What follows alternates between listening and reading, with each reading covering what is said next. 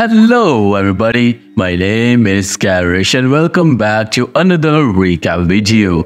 This time it's a Chinese horror movie, The Possessed. Now you may have already know about possession, which in movies looks like a lot of blood and demonic stuff with objects flying around, but real life possession is somewhat different, and this Chinese horror movie will make us witness that very essence of possession.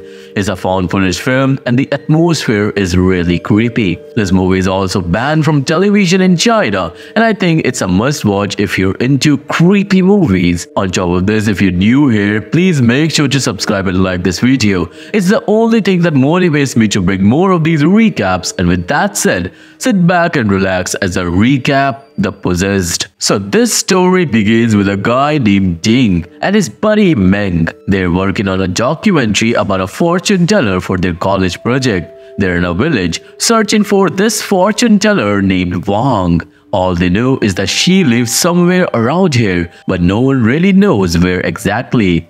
As they ask around, Ding and Meng meet a palm reader. She takes Meng's hand and starts reading it. Surprisingly, she tells Meng some real stuff about her past, things that actually happened to her as a kid. We also get a hint that Ding might have feelings for Meng, but there's no relationship between them, just a close friendship.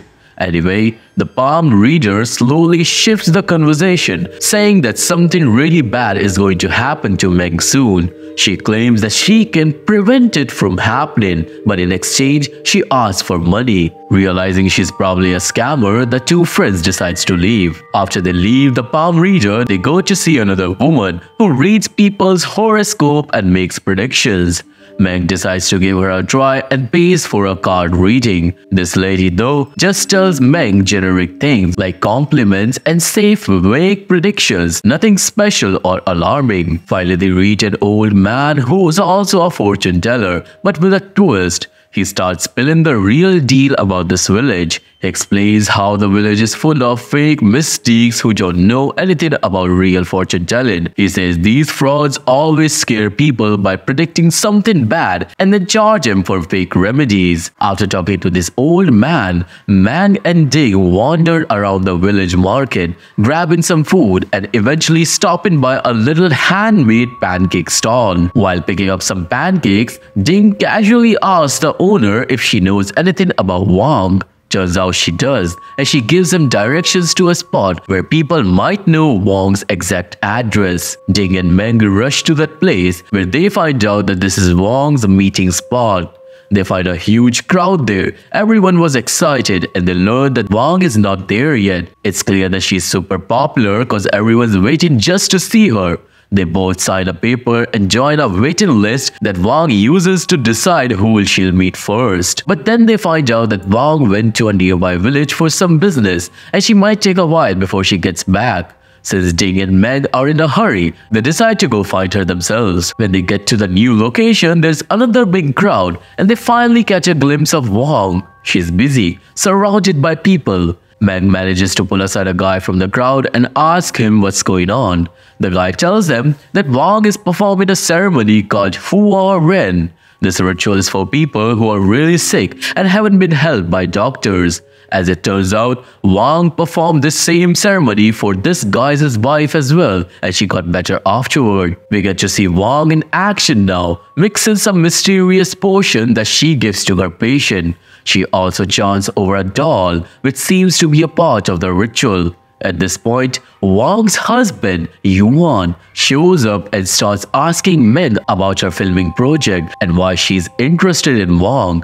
Meanwhile, Wang continues her ritual, finishing it by taking the doll away to burn it as the final step. After this, Ding and Meng talk with Yuan and share details about their documentary project. Ding hits it off with Yuan, making jokes and building a good bond, and eventually Yuan agrees to help with the shoot. Yuan then goes over to talk to Wang personally and she gives her approval too.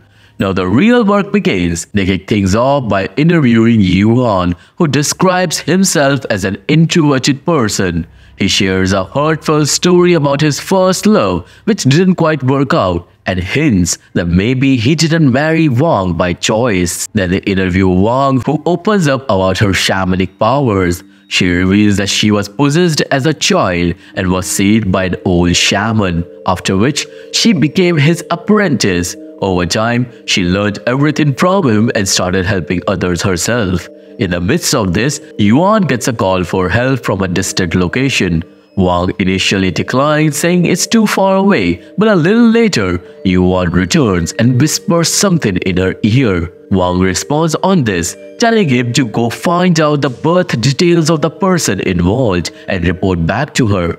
It seems like they might have a significant case on their hands. After wrapping up the interview, Ding has a sneaky plan. He hides a small camera inside a cigarette pack because he wants to privately film Meng. He approaches her discreetly and sets the pack on top of a cooler, hoping to capture some candid moments without her noticing. After Ding leaves, Meng starts to feel something was off. Meanwhile, Ding sneaks back to his room and secretly watches Meng on his laptop. But when Meng starts changing her clothes, she senses someone's watching her. Soon after that, she catches Ding red-handed with the camera. Obviously, Meng gets mad and confronts Ding. They end up arguing, but it's a playful fight. Meng takes Ding's prank in stride, treating it more like a joke than anything serious.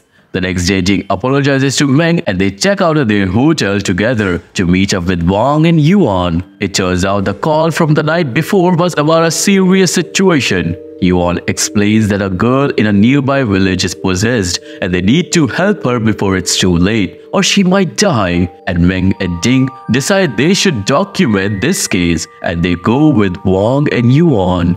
After a long drive, they arrive at a desolate place and it looked like if anything goes wrong, help won't be easy to come by. Along the way, they lose phone signal and in the end, they meet Shen, whose sister Li is the one possessed. Shen takes them to his home, which is huge and filled with rooms and lanterns, but the atmosphere there was pretty creepy. Meng and Ding starts filming around the house and Shen goes and unalive a chicken for dinner. Afterwards, Li comes in to prepare the chicken, but she doesn't say a word. She is completely focused on her cooking, and we cannot tell how Li is possessed because she looks completely fine. Now everyone gathers for a casual chat, but when dinner arrives, Shen brings Li out to meet Wang and Yuan. Just before they can get serious, Yuan gets all worked up because the food isn't served in a traditional Chinese way and it creates a lot of tension and awkwardness at the table. After dinner, Wang finally drops a bombshell on the siblings. She has checked Li's birth date and found out that she was born at the exact same time a demon escaped from hell. It's possible that this demon has been living inside Li since she was born. Nothing bad has happened yet, but according to Li's horoscope, the demon is supposed to be summoned back to hell, which is why the possession is happening now. Wang explains that she'll perform a Huo Ren ceremony on Li. She'll first separate Li's soul from her body and then send the demon back to hell. After that, Li's soul will go back to her body and everything will be okay again. Shen is ready to do the ritual right away, but Wang says that they should do it the next day. Shen then goes to lock his sister in her room to stop her from causing trouble at night. And when he gets back, Shen tells us more about Li's story. We learn that Li got married not too long ago. One day, her husband caught a hedgehog, which is considered unlucky, and that very night the hedgehog died mysteriously. The next day, Li and her husband had an accident and her husband died too. Meanwhile, Li had a miscarriage in that accident and ever since that night, signs of possession started to show up in Li. She started talking to herself and would sometimes get really aggressive. Now, according to Wang, all this is happening because the demon wants to go back to hell. After this, Shen takes all the guests to their rooms. Wang and Yuan got one room while Meng and Ding have their own rooms. Meng sets up a camera in her room and later that night, when Meng and Ding were chatting, they both talk about how the whole possession story might be a lie. They suspect Li might just be depressed after the accident, which makes sense. Now late that night, Meng starts hearing a creepy humming sound coming from outside her room.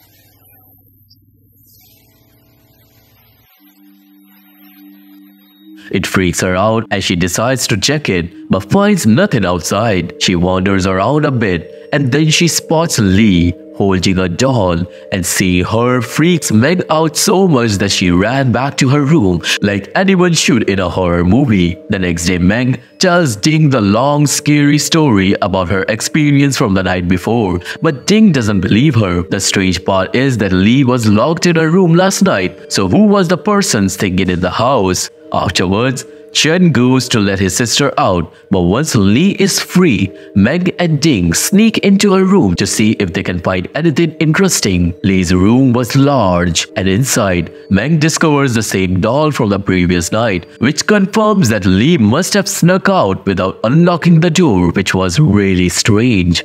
The sight of the doll scares Meng, but just then, Yuan shows up and gives both of them a scare. Now after that, the group heads out to a pumpkin patch where Shen shares more about his sister and Meg talks to Lee about her possession. Lee explains that when she's possessed, she completely loses control and doctors think that she has schizophrenia. However, Lee knows deep down that she is possessed. We also find out that there is no phone signal here, and Shen tells them about the landline on the ground floor, which is the only way to make phone calls to the city. After that, they start preparing for the ritual, and Wang writes some incantation on red paper. She then performs a small ceremony and makes a doll, which she moves around the house. She takes the doll to Lee's room and pretends it's alive. Wang plays with the doll and then she ties it up, setting the stage for the ritual. The Huarren ceremony was finally underway and Lee was laid down on the bed. Wang starts playing the doll game again, which makes Lee's breathing become erratic. Suddenly,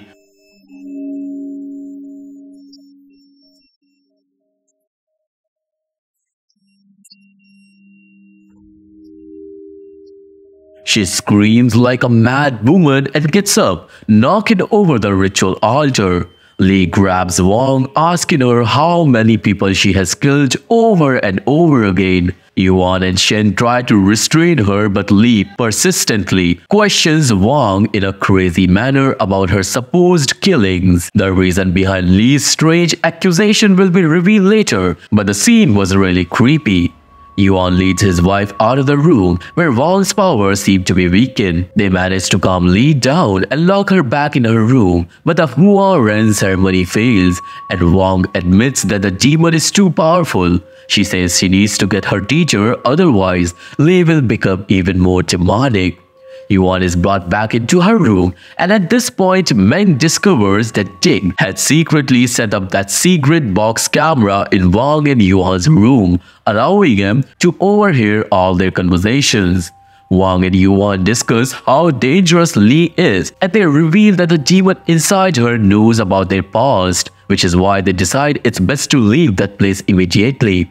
Then Wang comes to Ding and Meng and tells them to prepare to head back. A little while later, everyone is ready to leave and Wang promises Shen that she'll return soon with her teacher. After taking some money from Shen, everyone heads out, but Meng and Ding realize they forgot the secret box camera back in the room, and just then, they get a flat tire, which means they're now stuck in the house again. They all head back inside and Shen calls a friend in the city to arrange a new tire, but it turns out that it'll take a day. So there's no choice but for everyone to stay in that house for one more night. Everyone retreats to their respective rooms, but later that night, Yuan and Wang end up in a heated argument because Yuan wants to divorce Wang. During their fight, they both reveal that they have committed multiple murders in the past, and this is something the demon inside Lee has picked up on. Meng and Ding overhear this shocking revelation and they start to panic because they now know that their lives might be in serious danger in all directions. By the end of their argument, Wang promises Yuan 100,000 Chinese yuan as a payoff, and then the two can get a divorce. But that money isn't nearly enough to settle things in Yuan's mind, and it only fuels his resentment towards Wang even more. Hearing all that, Meng gets scared and wants to run away, but Ding reminds her that it's the middle of the night. He takes her to her room, but later that night, we see demonic Lee holding a doll outside Meng's room's window. Lee is wandering around the house and eventually she goes to Wang and Yuan's room. Lee was also holding a knife and it seemed like she was going to stab Wang in her sleep, but she hesitates as if she still has some control over her body and she quietly leaves the room instead. The scene shifts to Ding, who steps out of his room to go to bathroom. After doing his business, as he was walking back from the creepy washroom, he sees Lee standing by the staircase, still holding that doll. Scared, Ding approaches her, but suddenly, the knife slips from Lee's hand and falls to the floor. In a creepy manner, she picks the knife back up and Ding's heart races as the lights suddenly go out. And when the lights come back on, Lee is standing right in front of him. Terrified, Ding ran for his life and Lee disappears into thin air. The next day, Meg and Ding watch the footage from Wang's room and see Lee in it, which is incredibly unsettling. Both friends can wrap their heads around how Lee managed to leave her room at night. Since they can't show the video from Wang's room cause it's illegal, Ding and Meng decide to share the footage from their own rooms, where Lee can be seen standing outside the window. After watching it, Shen gets scared and starts begging Wang for help. Wang and Yuan promise him that they'll fix his sister no matter what, and after that, Wang goes to perform a spell, placing an incantation on Lee's room to keep her from leaving at night. However, Lee starts talking normally from inside her room. They unlock the door and she seems fine for the moment, but then she invites Meng to take a walk with her. On their walk, Lee starts crying and apologizes to Meng. She says she might have done something wrong last night, but she couldn't help herself and she don't remember a thing. Meng notices how sad Lee looks and she feels her pain. Meng then later talks to Ding about it and they both decide that they need to leave before things get worse. After a while, the landline at the house breaks down and the guy who was supposed to bring a new tire doesn't show up either. Everyone asks Shen what they should do, and in the end, Shen goes to a nearby town to buy a new tire. He says it'll take a couple of hours and then they can all go home and bring the teacher back. While Shen's gone, Wang starts praying in her room and Meg and Ding go for another walk. They talk and we find out that they used to be in a relationship but they broke up. However, even though they're not together anymore, they're still good friends. And Ding even admits that he wants to get back together with Meg, but she doesn't say anything about it. Now everyone is just waiting for the tire, and after a long time in the evening, Shen returns with a new tire. He changes the tire and at the same time, Ding goes to grab his camera that he had set up in the secret box. As soon as the tire is fixed, everyone piles into the car, but then they discover that the car is not starting up. It quickly becomes clear that the car has mysteriously broken down, and this leads to an argument between Yuan and Wang, cause Wang has been telling Yuan for a long time that they need to get a new car. Now they had no choice but to stay another night at this home, so they gathered for dinner. Shen went to check on Lee, but she didn't answer when he called her. When they finally got the door open to her room, they were horrified to find that Lee had taken her own life. Shen rushed for her sister's body and Meng started screaming for everyone to come. The whole house was filled with panic as they all shook with fear. The sound of crying echoed through the hallways, and after a long time when the crying finally stopped, Shen told everyone to go outside so he could have some time alone with his sister. Ding and Meng talk about what happened and it was clear to both of them that Lee was deeply depressed, which led to her tragic decision. Just then they heard a commotion outside and they rushed to see what's going on. They found Yuan and Wang returning money to Shen because they were unable to save Lee. Eventually the house fell silent, but later that night, Meg went to find Ding because she was scared to go to the bathroom alone. However, Ding didn't open the door. Meg pushed forward and as she made her way down to the hallway, she bumped into Ding, who was also coming from the bathroom. But then when they turned, they saw Lee's baby doll, which was now hanging on the gate. It wasn't there just a second ago, and now both friends were terrified because there was no one else around.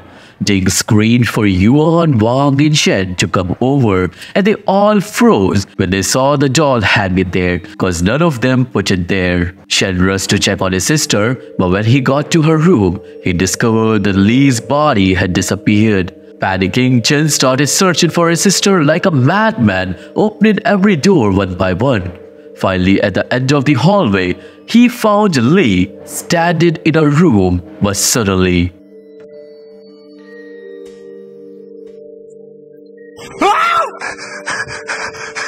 she turned evil and attacked Shen with a knife, brutally killing him. The other four screamed and ran for their lives, but in this chaos, Ding's camera broke and they all scattered in different directions. Wang and Meng run into the woods, but Wang keeps going ahead while Meng falls behind. Lost in the darkness, Meng decides to go back and look for Ding. She starts wandering around the house, and when she reaches the staircase, she notices that the doll has disappeared. Just then, she hears Ding's voice coming from his room. Following the sound, she finds the doll again in another room, but it was now making creepy noises. Meg rushes into Ding's room, but Ding was not there.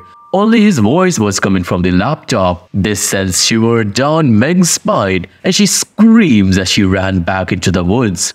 While wandering in the dark, she suddenly stops because she spots a figure behind a tree. The figure turns out to be Shen, but Meg knew that he was dead. He calls her name from behind the tree, but Meg doesn't approach him because she knows the truth. When she refuses to go near him,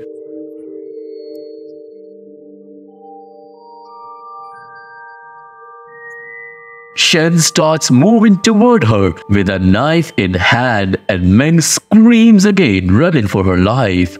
Meg runs and hides in a corner of an abandoned place and turns off the light of her camera. However, Shen soon comes there and calls her name in a creepy manner. Suddenly, his voice goes quiet, and Meg hears Aunt Wang's voice instead. She then turns on the light and discovers Wang in terrible condition. Wang starts explaining all the paranormal things that happened to her, and both girls begin to cry. But then,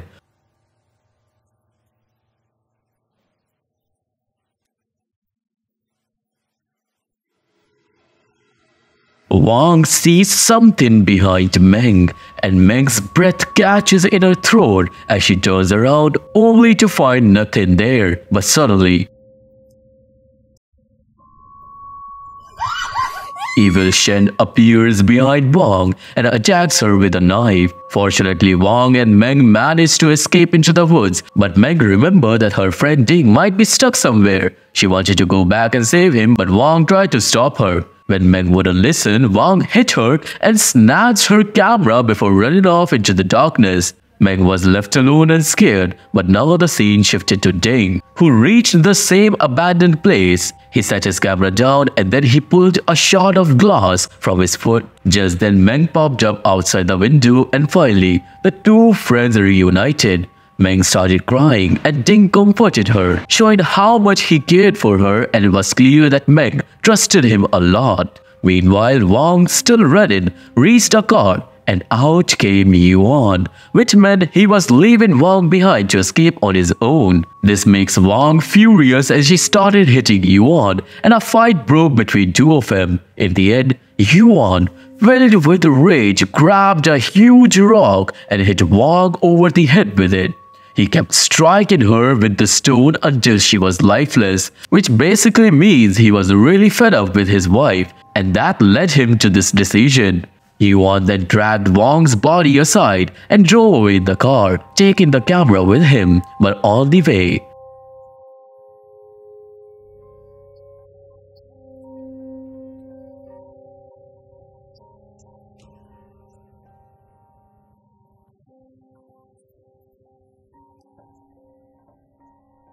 Evil Li appeared in the car's backseat, and then she brutally stabbed Yuan and murdered him. A little while later, Ding and Meng arrived at the same spot where the car was, only to find all the dead people standing around the car. It was apparent that these were just regular corpses. The demon inside of Li was actually controlling everyone. The evil spirit soon noticed Ding and Meg, and the two friends ran for their lives. Now they ran and ran and ran, but then Meg's foot got caught in a bear trap. Ding tried desperately to free her, but her foot was severely trapped. He put all his strength into it, but he couldn't manage to save her. And then they hear demonic voices approaching. This makes Ding scared, and he got scared enough that in the end, he apologized to Meng before abandoning her to save himself. Meng was left alone in the dark, crying and heartbroken because of her best friend. Now the scene cuts, and a few months later, we see that Meng and Dick both made it through. The demon must have returned to hell before murdering him, and this is just my theory because it's not clear what happened. Now we see Meng drive into a mental hospital to see Ding. We find out that he's completely lost it because he's convinced that it's all his fault that Meng died. When Meng gets there, she finds Ding screaming in his room, claiming that Meng is dead. Now Meng cannot bring herself to face him, so she leaves the hospital without seeing him. She has lost all trust in him, but at least they were both alive, and that's what matters. And this is where the movie ends. So this was the recap video on the movie, The Possessed, and I hope you have liked it. If you have, then please subscribe the channel and like this video. I really need your support to grow further. If you want to watch this movie, there's a link to my Telegram channel in the description box. If that link does not work, just go to Telegram and put my channel's name in the search bar. You can find this movie on my Telegram after my next upload for 7 days only. So if you're watching this video after 7 days, you may have missed this one. If you don't want to miss more, make sure to subscribe and like this video. And I'm mostly active on Insta, so you can follow me there as well. And look into my other channel, where we discuss about the mysteries of the world. All the links are in the description box. For now, I'll see you all in the next one. Till then, stay awake, cause they'll always see you.